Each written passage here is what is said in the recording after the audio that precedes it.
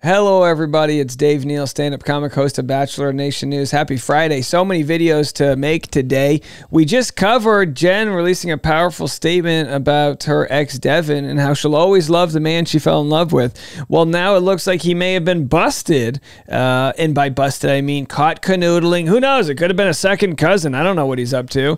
But I'm going to share that TikTok with you.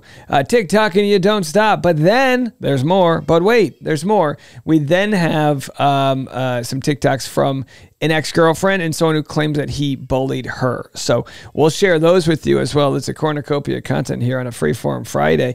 And by the way, if you like my content, I do private live streams. I have a private live stream I make while I record these videos and while I set up the different thumbnails and whatnot. So this was actually taken from moments ago. This is me. This is right here. Me and my son as he's, see, I got my little, I got, what do you call this thing? I have Montessori style toys, but here's my son savagely trying to eat the toy. I mean, he doesn't know any better. He's a kid. He's only 4 months old today, but I think this is pretty good for 4 months, right? He's coming in there. Have a listen. There he's got the hiccups. Anyhow, if you want to hang out with us, the point is we have a live chat room. You can come join us. That's where we'll be. Okay, so yes, Jen releases a powerful statement. Let me get my graphics right here. And she says, I always have love for the person I fell in love with, and I am choosing to wish him the best in the journey of life and will always root for him. Well, now we have his hanging out at a club, possibly being exposed. Maybe Jen already knew this. What do we know? Here's the 13-second long video that said, this was Devin saying, stop by planted flag. This is him at Little Sister Lounge. And I guess that's supposed to be the same place on the rooftop here. And people are saying, is this not Devin? And they're wondering, who's the lady next to him? Shoulders are touching. His knee is man-spreading all over her denim jeans. Who could they be? And rumors are that it might be an ex or someone he's used to know. There they are, arm around her, sort of, kind of in the way, although he's looking pretty devilishly smiling. And this was supposedly, or supposedly, depending on your level of IQ, supposedly, this was only several weeks after he broke up. Well, Jen has responded to this. Jen said, meanwhile, which, although I think meanwhile is one word. Am I right, Patreon chat? Is meanwhile one word? Either way, it doesn't matter. Meanwhile, he said to me, let's see each other and talk about working things out. And people are like, oh, shoot, Jen Tran in the house. Well, she's not working it out. She's Paso doubling her way to the Mirrorball Trophy, hopefully. Anyhow, here, okay, so I don't know. I haven't watched this, but depending on if it's juicy or not, sometimes people on TikTok make really boring content. I don't know if this is it or not, but this is an ex and what she had to say about Devin. Then I'm going to share someone who says they were bullied by Devin. And then I'm going to share Sydney Gordon, who, by all means, I have no idea why she made a video, but she did. As part of the Jen Tran fan club. Jump on that bandwagon. Go get it. Anyway, here's ex-girlfriend Maddie Lou Who. Okay, don't want to be the girly that adds fuel to this fire. Don't want to be the girly, but here we go. And of course, that right there is a photo, a text from Devin saying, your house tonight. Now, of course, I'm assuming this wasn't recent. I'm assuming this is way back to when they were in high school, but they were all kids. That was like 2 years ago. I feel like they were in high school during the pandemic. That makes you and I old. But I'm going to be the girly because I believe Jen needs to know the whole shebang. Well, you could just DM her, but I get it. Devin. And I happened to date Devin my senior year of high school for a short period of time, and things went south in a very similar way. So Devin and I were friends mainly just because we went to the same house parties, and bada bing, bada boom, we started going out on some dates. And how Jersey is this going to get? Bada bing, bada boom, you know? Something, something, forget about it. It was really nice. I remember thinking the same thing. I'm like, what a nice guy. You know, he would show up with roses and he would take me to like a nice dinner, and that was wild for a gal in her senior year of high school. Yeah, who can afford that in high school? I only gave flowers if I could rip them out of someone's garden. Dating very casually. We're talking, and I am so enthralled by this man because such a gentleman from such a young age, big personality, and just super sweet, you know, constantly complimenting me, and just like seems to be super self-aware, seems to be super, I don't know, intentional. Sounds good. And I met his mom. He introduced me to his mom really early on, which is like odd in itself. I love how old school and nostalgic this is. His mom drove us to the movies. His mom bought, you know, it's like, how old are you guys? So, long story short. Yeah, please. I have a massive crush on this guy at this point. He's doing everything right. He's giving me all of these signs that, you know, he's wanting a relationship. That was definitely at that point something that I was very open to, even though, you know, I'm sure I had a lot of growing to do as well when it came to relationships, obviously at that point, because I was 17. But long story short, it all boils down to one night. Every time a white woman says long story short, they add the story by 3 minutes long. You know, you can probably guess. Long story short, it was 3rd grade. How far back do we need to go? It's a story as old as time. Tale as old as time. He wanted to take things further. Oh boy. Than I was willing to take them. She's beautiful, right? Nice hair. And at the time, in the moment, such a gentleman, you know, super understanding. It's no problem. I completely understand. Imagine if this whole time she's like, I'm going to expose him, and it's just nothing but compliments. We're waiting for the hammer to drop. No pun intended. After that incident, we kind of went about our lives like normal. Same kind of thing slowly starts fading away, you know. It did not take long for the rumors about me to start circulating around his friend group, which then grew to a much larger group of people, and I was absolutely humiliated. Okay, so if I was talking to her, I'd say, what rumors? And again, I'm not denying anything she's saying here. I just don't know the rumors that they hooked up, the rumors that were the rumors that they did more than they actually did. Does she think that he was kissing and telling? And also, you should not kiss and tell. But if you're like an 18-year-old guy and you have a cute girl here, or vice versa, if you're the girl who hooks up with the guy on the quarterback, you know, you tell a friend. Now, would the friends tell everyone? Yes, but again, waiting for the hammer to drop.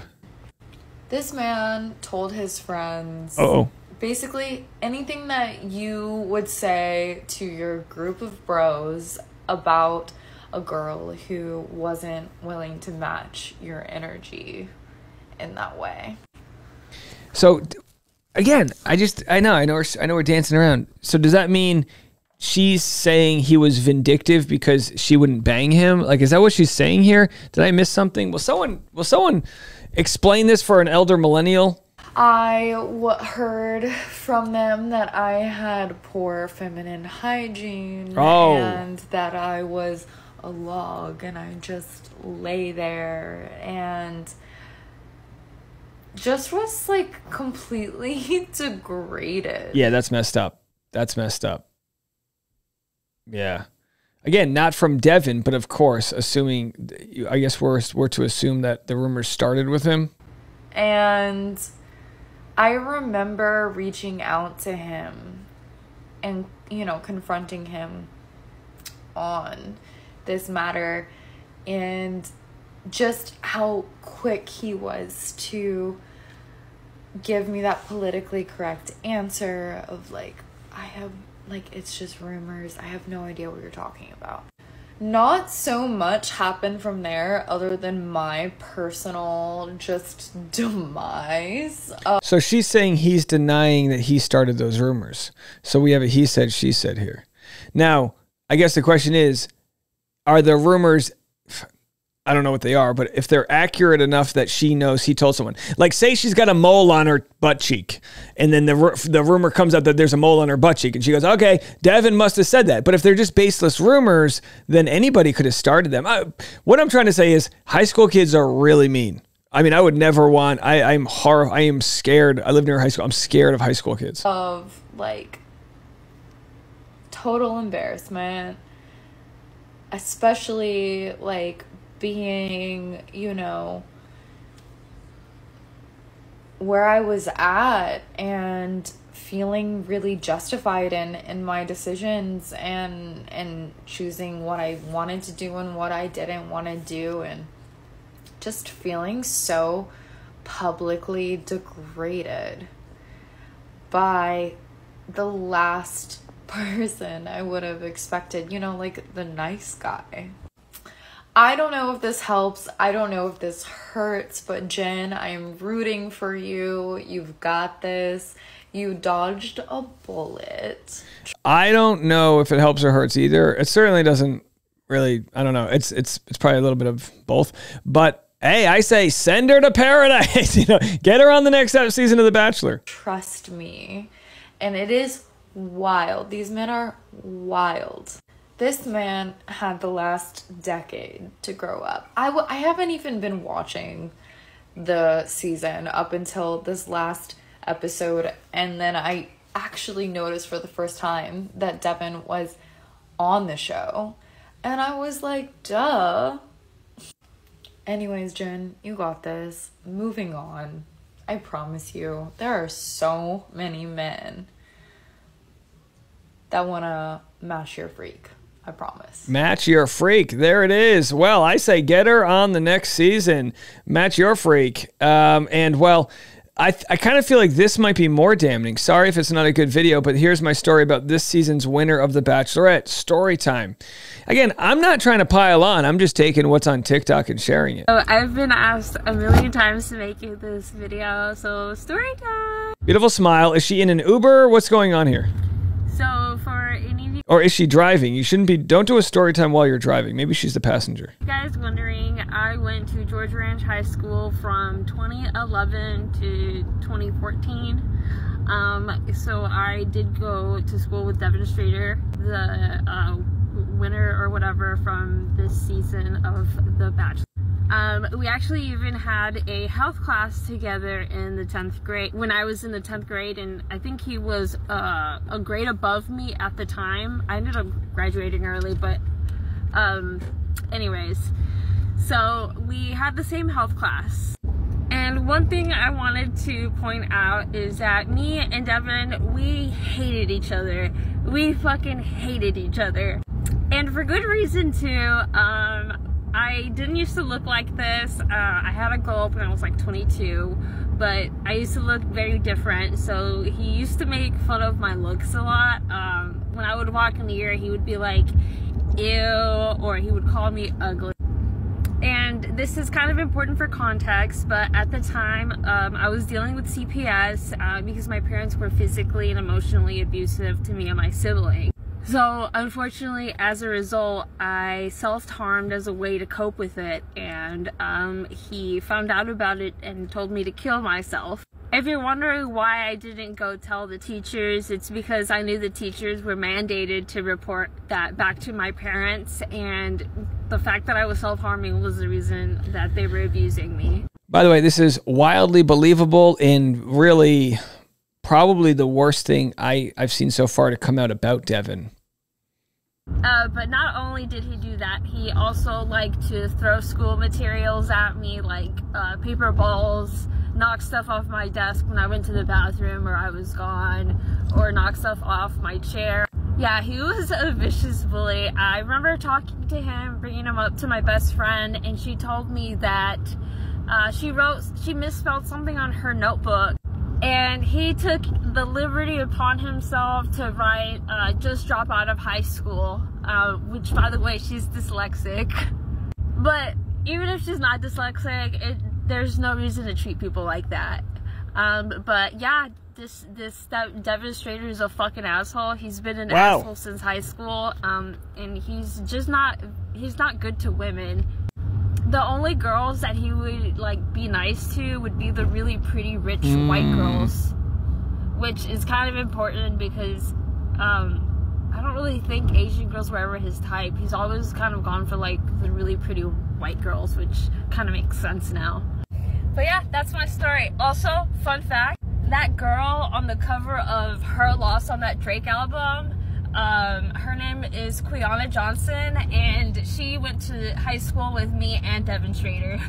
Actually, now thinking about it, I wouldn't be surprised if he made fun of her, because I know Quiana was made fun of a lot in high school for liking anime and stuff. Me and her were Terra kids. But anyways, yeah, that's the story. Devin Schrader's a fucking asshole. He's always been a fucking asshole. Jeez. Oh my gosh. Do you believe it? I don't see why anyone would make this up. You don't want people to dance on someone's grave here, but look, hey, don't be an a-hole, I guess. I like her. She's nice. Go to Paradise. Can we get them all on Paradise? All right. And finally, speaking of people who did not have a good edit on the show, here's Sydney Gordon praising Jen Tran. To me, it's all what you're about to watch. It's like nothing I disagree with. I just feel like coming from the messenger, it feels performative. That's all. What do I know? Have a listen. Come on here and express how proud I am of Jen. Now, I already reached out to her personally, but I did want to support her publicly as well. To have gone through everything that she has gone through, especially as the first Asian American Bachelorette, and being single at the end of this, but look how strong and independent this woman is. This just proves more than ever that she is the main character. She is a badass woman. Jen, you are changing the world, girl. And this is just the beginning of your life. Changing the world. You deserve the best love that there is. And I'm so proud of you. And I'm so happy to be in your corner. No, like, again, it's a Friday. What do I have to say about that? I don't know. It's changing the world. Okay. I mean, I hope Jen changes the world for the positive. Sure. Hope she cures cancer. But I just felt that was weird coming from Sydney Gordon. Hey, Sydney, I'll be in Newport, Rhode Island in October. I've got a stand-up show part of the Rhode Island Comedy Festival on October 11th. Anyone wants to come, DM me, and I'll give you a code to get a discount on tickets. All right. Well, this was a real melee of content, but here we are. I'm going to have more for you over the weekend because we couldn't get to all of it today. But if you want some this afternoon, you can scan this QR code right here. Scan this QR code right here, and then you can get the afternoon podcast episode. I will be covering some red carpet interviews from Dancing with the Stars. We've got an update on Casey Anthony. Believe it or not, she's got a new boyfriend, and now she can add Homewrecker to her list of achievements. And we'll have more entertainment and pop culture news stories, all the ones you want to hear, some that you don't, and those will be on the afternoon rush. That's coming out next.